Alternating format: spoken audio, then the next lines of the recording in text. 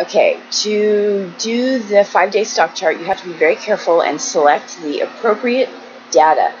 Should be the column headings and the first 5 days worth of data for all columns. So let's make some magic charts.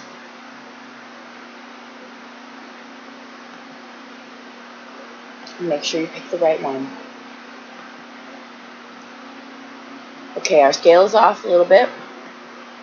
The instruction in the book, instruction 14, tells you to change the scale. You'll see that this data is not the same way as it was in the form that you opened. It's because I changed it in the form that we opened. The way it was not professional. Business documents just don't look like that.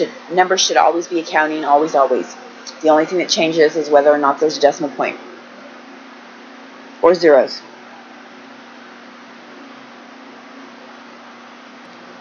Okay, so you'll notice that I took the heading. I just copied it from another chart because it's essentially the same. We just have to change the name of it. Change these ranges. We need to insert the axis titles for the secondary axes.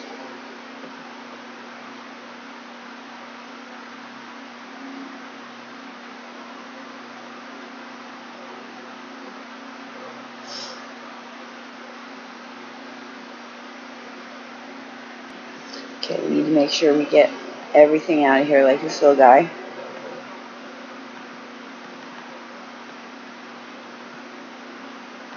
Oh goodness. Okay, so we're going to add the axis labels. Axis titles.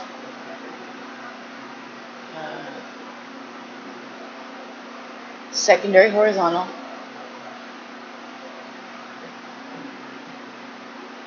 Why am I not seeing it? We're going to need to do some...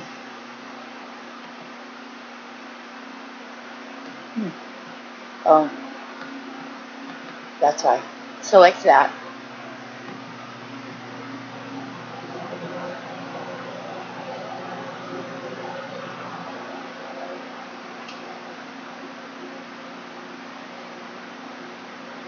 Oh, I'm so sorry. It's down here. That's not where I want it. So I'm going to undo. Add to it on the axis titles.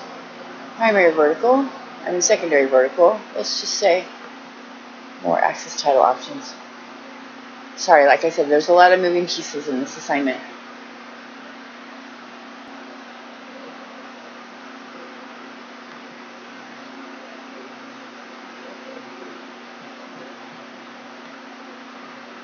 Okay.